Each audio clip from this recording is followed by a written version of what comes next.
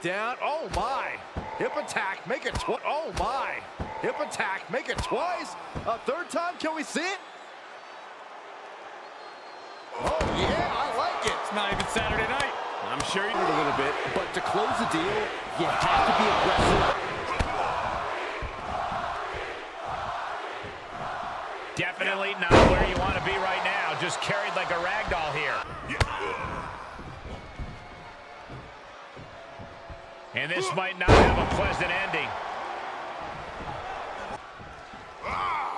Jawbreaker. Like this that is so singularly focused on a specific end result. Oh, there's no secret in this one. Every bit of offense is done with the goal of putting your opponent through a table. Create as much chaos as possible to put your opponent on the defensive. It's all about the chaos. A competitor could be so focused on defending against a mountain. Got a snap there. Followed by elbow. On the top rope.